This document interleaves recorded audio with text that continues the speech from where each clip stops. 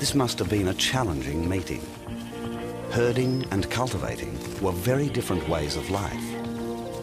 They both had to adapt.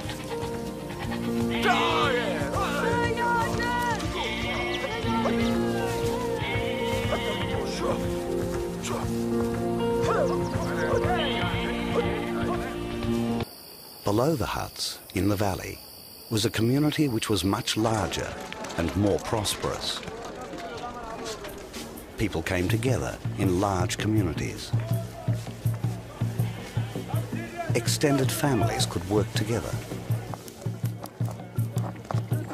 They were now secure and could plan for the future.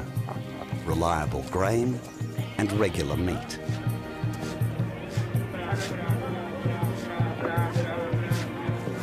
But there was a downside. People and animals were crammed together.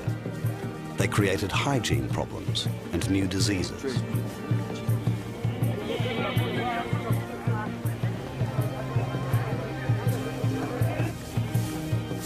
The pressure was on to organize, to keep everything apart.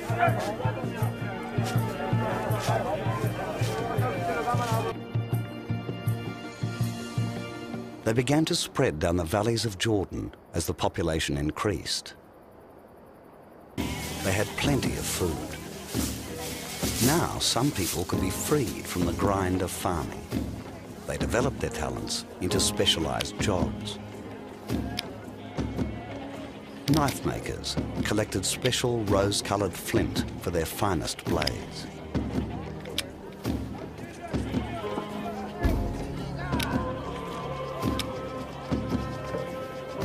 The first potters learnt to make containers from clay, which was dried in the sun. They created perhaps the earliest piece of complex technology ever devised. They designed the first looms, still found in villages today.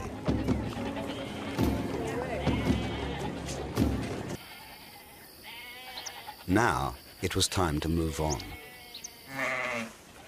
Once you've got the whole package, then population's beginning to take a real kick upwards. And then you need more territory. Between 8,000 and 7,000 years ago, colonizing farmers spread out from the Middle East through Turkey and into southern Europe. Now the farmers set out with some seeds, a few animals, and the idea of farming.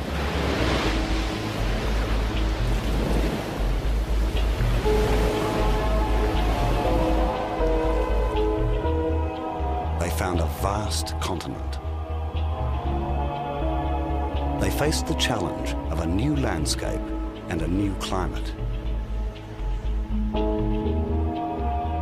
The forest was impenetrable, so they moved up the major rivers.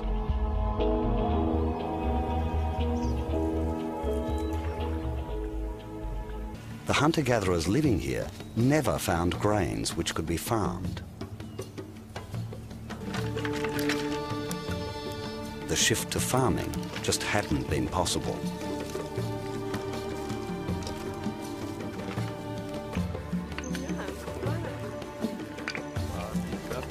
The farmers brought the necessary animals and seeds to allow the Europeans to develop. They carried the idea of farming.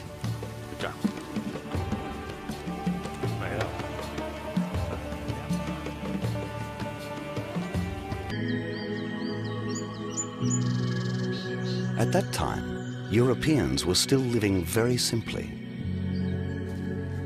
They farmed together and grew only what they needed.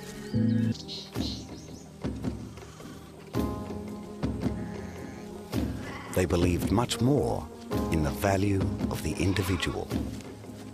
They came as traders and stayed to farm, building their own characteristic villages.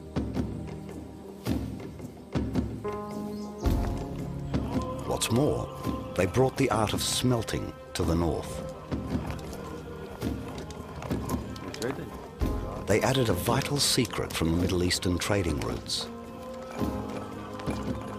Mix some tin to copper and you get bronze. This process was so important, the smiths had the richest graves. They were probably clan chiefs.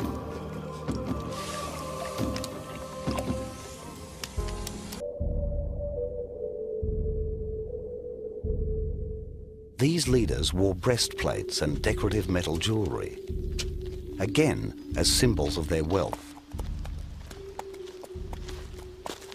And they had another power symbol, the mounted horse.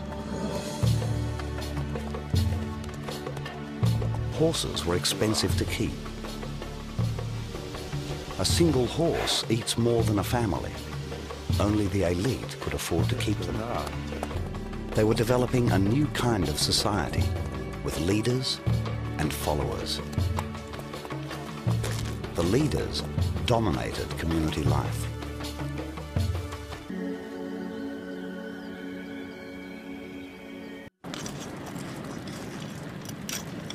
And then, around 3,000 years ago, there was a dramatic increase in the use of metals.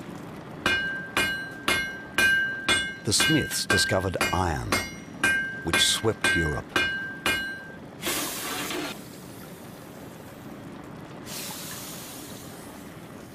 It revolutionized farming with cheap, effective tools. And it gave rise to great Iron Age civilizations. It loosed the sword and the soldier on the world.